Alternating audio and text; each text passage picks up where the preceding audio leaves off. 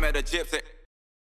And we think electric motorcycles are horrible. Whether my opinion of that doesn't matter, the reality is, like, as a whole, we live in nostalgia of two-strokes and think that electric bikes are hell. And it's like, that's change. Are we going to be okay with change? Do we want to grow the sport? Oh, well, man, I get it all the time because I'm like, I just finally said it this year. I'm like, you know what?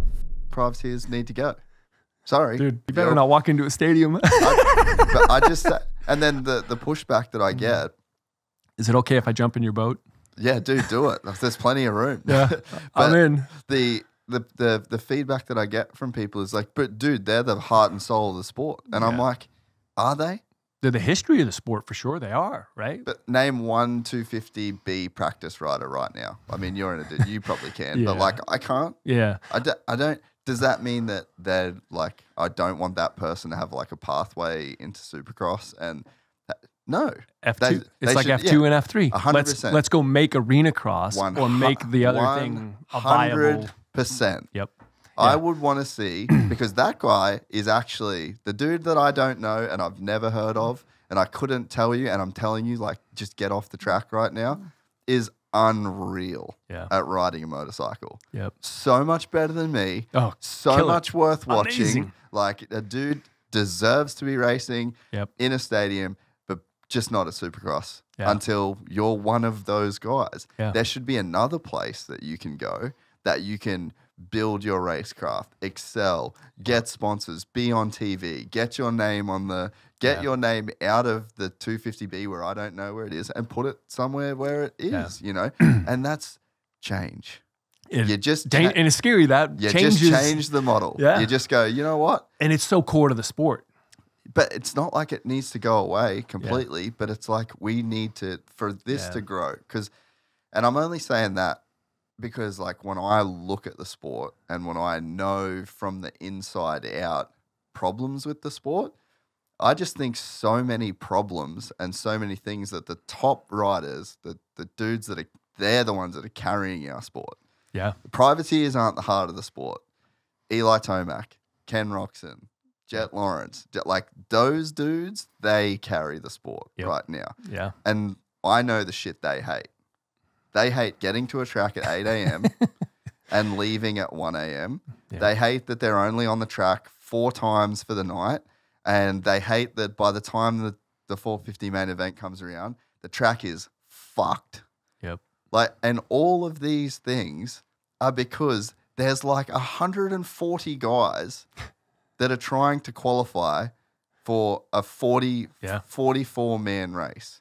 And it's just like, if we know the same guys are going to be roughly in that 44 every single weekend, why the fuck are we ruining the experience of the top 44 and the teams and the media? Do you know why I just don't want to go to the press conference? They've fucking been at the track 12 hours. Yeah. They're over it. You know what I mean? Like, I'm so with you. And this is the thing that people don't know that watch shit on the broadcast and comment on Instagram. Yeah. That they're the vocal minority Yep. that say fucking privateers. It's like, they're not, bro. Yeah. And it's like, there's nothing against them and there's nothing, but it's like this whole thing, there's like just changes that should get made to like make this a more like pointed and like precise, like a real product that then you can like it, then it's got the potential for growth. Like just getting 5 practices just gone, giving them a longer time on the track, having time to prepare the track properly. Like, you know, there's just all of these things. You've got more time for media. You've got more time for autographs. You've got more time for the press conferences at the end. Like, there's just so much more. Everything opens up. Let it breathe. Yeah, like you open it up by like making it a professional sport. But like you said, change, you know? So it's like people really don't understand why you would want it. It's not like a fuck the privateers thing. It's like, hey, there's a big problem. There's like these roadblocks. There's like this. If this gets moved around and then all of a sudden you've got another series that should be getting invested in that would force people to invest in, you know? Yeah. So, dude, it's interesting. One, I hope you survive the next race that you attend when all the privateers I've been saying it for a while. I've been saying it for a while. No, like it's interesting. Like I'll have to share you the list. Like there's some stats I have where there's like some privateers that have entered 200 plus times and never made a main event. And like, I think they're awesome. They're amazing on the bike. Yeah. And I got the pleasure growing up in New England, which has at the time, and I think still does, has a vibrant moto community. Yeah. And the New England Sports Committee was just always a killer place. And guys could make a career racing the A class every single weekend out of contingency money and sponsorship from manufacturers. And like a guy like Keith Johnson, he's a few years older than me, but he grew up taking me to the races, or taking me practicing, I should say. And he owns Southwick now. And like he rode factory KTM during the 90s. And then he came back and raced in New England, and that was his job, racing in New England. And that was a privateer job in many ways. Yeah. And he made money. Yeah. Like he could do that as a job, right? And so it's not that you don't want to, for me, it's not that you don't embrace the privateer, but like there's got to be other avenues in the sport, depth in the sport. Yeah. I look at it, here's one that I think you'll probably resonate with. One of the changes that really caused the core fan, I think, to get kind of peeved on is when the broadcast switched to run the 450 heat races first. That is the best thing ever that they could have ever done. Dude, Arlington this year, watching Eli Tomac go first in that heat, the fucking speed, bro. Amazing. I've been to so much shit. Yeah. That was the fastest I've ever seen dudes ride on a Supercross track. It was mind-blowing, bro. Yeah, dude. So like, if you how people hated on that, it was amazing, right? People are so upset. So I was like, I'm done with all of you. I'm never listening to any of you because that was amazing.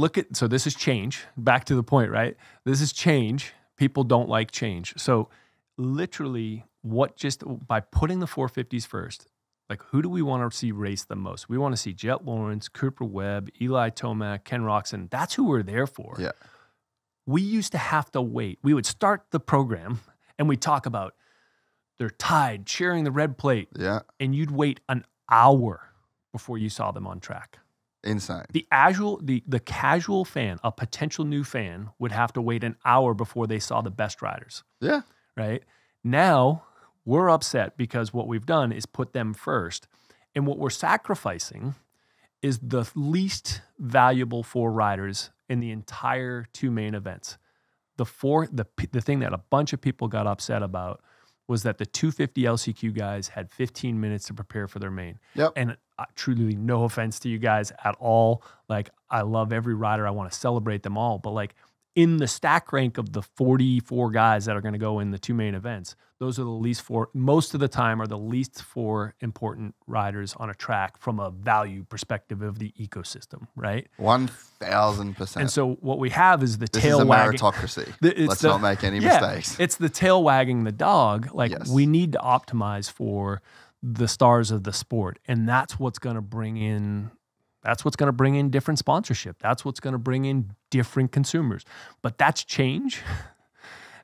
And like that change is typically hard for our core fan. And now I'm going to die when I go to Denver. People need to hear it, man. Like people honestly need to hear it because like, and that's when people would be like, what have you got against privateers? And it's like, nothing. But the thing is that every single time, so in-ear communication, that's my big thing. I've been saying it for like years. It's finally starting to gather some momentum. But I talk about that, right? Yeah. And the messages I get in my DM. But what is the privacy? You can afford it. Not my fucking problem. Yeah. It's a professional sport. Yep. I don't give a fuck. It's how they pay. I don't care. But their bike, how much is that? Yeah.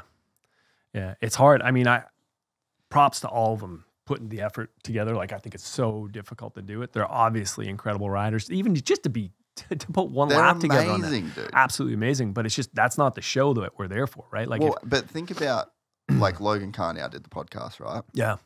And he said killer he's privateer. Like, yeah. He's one of the best privateers, right? Yep. And he'd be like, you get midway through a main event, he's probably 5 seconds a lap off a 50-second lap time. So he's over 10% slower than the guy winning the race. if you were 10% slower than Max Verstappen, you are not allowed on the racetrack. Yeah, just like you would not have a license. Yep. Like, so we need to keep that in perspective. And I think that no one's getting a fair shake. Like the factory dudes aren't getting a fair shake at it because all of these concessions get made to deal with the bottom 1%. And then the bottom 1% isn't really getting a fair shake of it because no one cares. There's a few core fans that are like, oh, I love the 450 LCQ. I don't. That's when I go get groceries. You know, like I've got shit to do.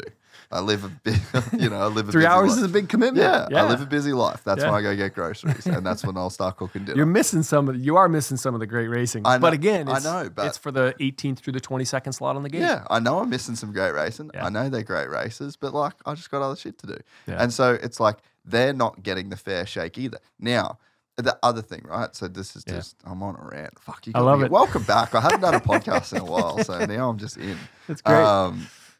Get a guy like Logan Carnier. Yeah. Why is he 10% slower than Jet Lawrence? Because, and he'll tell you, he just doesn't do all the work. Yep. And so why? Because he's a different cat. He's a different personality, right? He's not Jet. He's not Eli. He's not Cooper. But he's fucking cool. Yeah. And if he goes over into this, let's say, I wish Feld would just buy Arena Cross and just like UFC style, like they own the big one and they own the small one. And then F1, F2, F3. Yep. I wish they'd do that. And then Logan Carnier can drink beers and go to after parties and win an Arena Cross, which Denny like I Stevenson would watch on TV right now. Yeah. And then you got Stank Dog, who's cool as fuck, who could win that. And you get all these guys. Yep. Now they're winners again. Yeah. Because they become stars win. again. Like they're great riders. Yeah. And then you start winning. Logan Carnier, Kevin Morans, Cade Clayson. Like these are really, really cool dudes. So I'm sitting here saying, fuck privateers. And it's like, in terms of the show, the top 20 best dudes in the world, like, okay, we're good. That does not mean I do not want to see them. I want to see them in a place that is built for them, that they can shine and they can become stars and they can, because you get the hardcore, like if you've got, it's the same as any sport. Like you've got these like multiple places where like NFL college football. You're not watching college football. Major and minor league baseball. Major and minor league, you know what I mean? Yep. So you start getting these stars and then there's teams that are going to be in there. And then private, like Kevin Morans is going to run a race team. Like his own, when he retires and stops racing, like he's still super young, but like he's killing it. Yep. And so the opportunity that you start creating for these privateers by kicking them out of Supercross will be like the best thing that ever happened to them. Yeah. And guaranteed that if there's like there's a system where it's like every factory team, there's going to be 10 manufacturers or whatever. Like how many manufacturers is there right now? I think we're at 9 now. Yeah. Yeah. So that's 18 spots. So if you mandatory require a team to in a 450 class to have 2 450 riders on every gate, no matter what happens, you can't not show up with a 450 rider. Then you've got 18 spots. And then Feld can have 4 spots to give to whoever they want, right? Yep. That's fucking dope. Yeah. Everyone's a factory rider. Then you probably have Lars going like, fuck, if anything happens to one of the boys, like I got to have someone.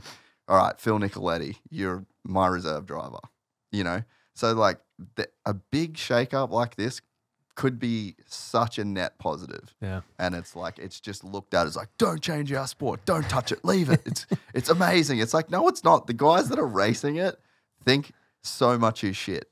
Yeah. They know, not you.